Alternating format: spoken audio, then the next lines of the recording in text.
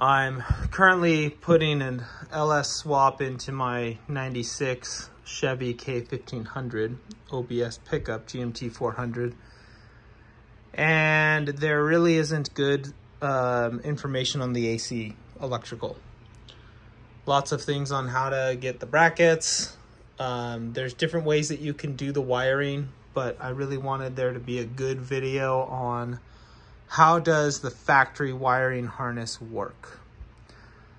So I'm going to go through what the factory wiring harness is, and there's different things you can do. So I'll list a couple options and tell you what I'm going to do, but getting started, this is the C100 terminal. On the back side, this light green wire right here, when you push the AC button, this light green wire right here is on C7, or excuse me, D7, A, B, C, D, and this is 8, and that's 7. This wire is what gets 12 volts when you say, hey, I want AC, and you push the button. A couple things need to happen before the clutch gets engaged. So the first thing that the wiring harness is going to do, if we follow this wire through, we find it right here. This is the same wire.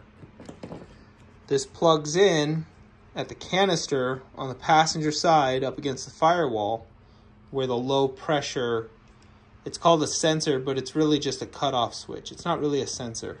It's a cutoff switch.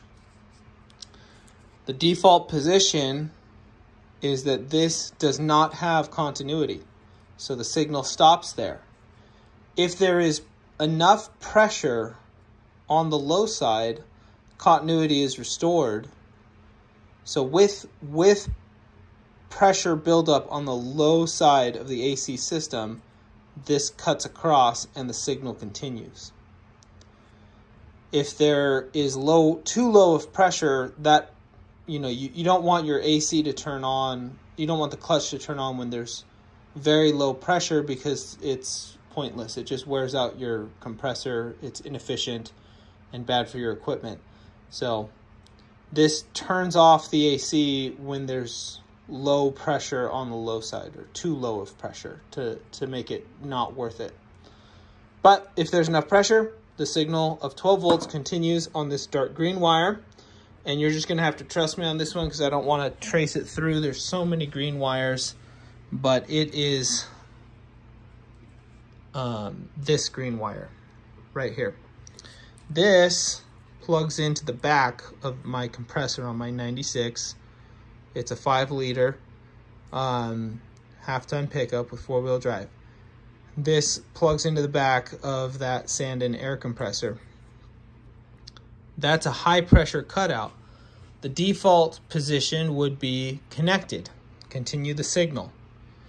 However, if the high-pressure side gets too much pressure, then it will interrupt this continuity and the signal dies there. That's to protect you from, or your equipment from, over pressurizing, and you could damage your equipment. You could damage your AC compressor, or worst case scenario, blow a line or a seal or something if you overcharge the system, which is very possible in a swap to overcharge the system. So assuming that there is not too much pressure on the high side, the signal continues, and that is AC request, which goes to the PCM to say, hey, we would like AC. Conditions have been met. We would like you to turn on the AC clutch. From there, the computer says, okay. I don't know if it does any other checking or any other, concerns that it has to worry about. I don't think so, but it will then activate the relay. The relay wire comes down. It's right here. Goes into the fuse box. If we trace it all the way, we'll find it right here. And this goes into the back of this relay. I believe this is ground. The computer grounds this because there's this pink that it crosses with right here. So this light, let me see if I can hold the camera and point at the same time. This is the request to activate the clutch, not the request. This is the command to activate the clutch. I think it grounds this pink, and that connects this orange to this green. That orange is one of these fuses here. I wanted to, oh yeah, it's this 10 amp fuse right here. That green wire comes out and activates the clutch. So this wire here, I'm not gonna feed it through. You'll just have to trust me. It goes to here, through a diode to here. And this plugs into the clutch up at the top of my air compressor and will make your AC work.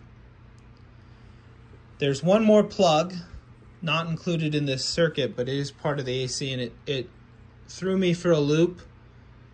This plugs into the high side, but it's not involved in any of that circuitry. So I was trying to figure out what is the purpose of this plug. So the black wire on this plug, this plug, by the way, on the 96 and up, I think 96 until LS, they had the air compressor on the top of the engine in the front on the driver's side. There was an air line that had both the input and the output combined in one plug, or in one connection, and on the back of that there was a sensor or a plug, and this plugged in. The tab was down on mine. I don't think it matters, but this is on the high side on the AC line. Black goes to ground. It just it dies in I think this right here. This what's the word? Splice right here. This signal though goes back to the C100 at B8. And I spent hours trying to find the C100 pinout. Even went and bought the Chilton book. It doesn't have it in there. This book is useless. The schematics are wrong for how this works in this book. So it's absolutely worthless. I did find it online. Let's see, is this the right one? Yeah. Let me go here. I think it's this one. I eventually found it, and air inlet valve motor feed. I'm not sure what that does exactly, but it probably moves some door, recirculates your air or something. I don't know. I don't really care. It's okay to leave it on, so I'm gonna leave it on. I spent way too long trying to figure out the wiring on this. So what are the options if you're LS swapping? One option is to take the harness. Let's say that you're running a computer that doesn't have a physical request for AC. Relay signal, AC request. These are pins for me, C2, pin 9, and C3, pin 25. Connect them. Just go back down to here and splice them into each other. So when you push the button, it goes through the safety checks and then to the relay. The computer will have no idea that the AC turned on but the AC will work. So you can just take C2 pin 9, C3 pin 25, cross them, and your AC will work.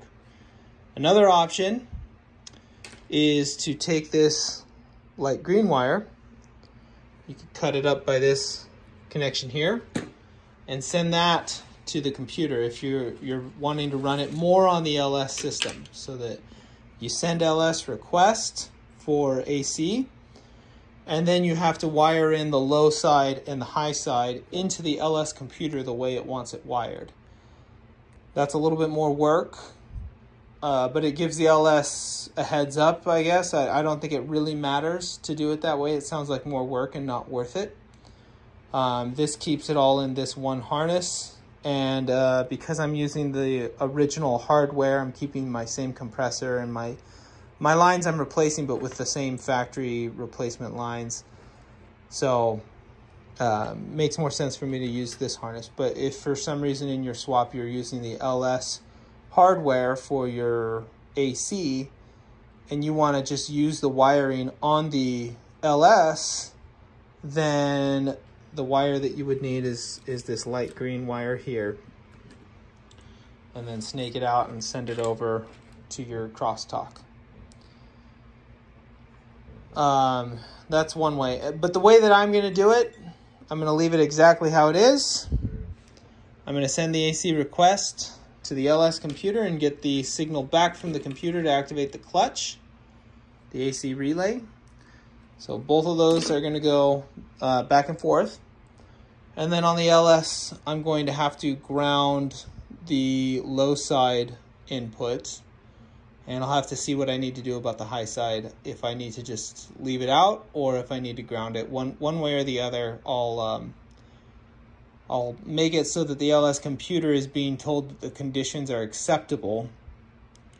And then I'll physically run the conditions through the request line the way that the 96 did it. So that's how you can run your AC in an OBS swap.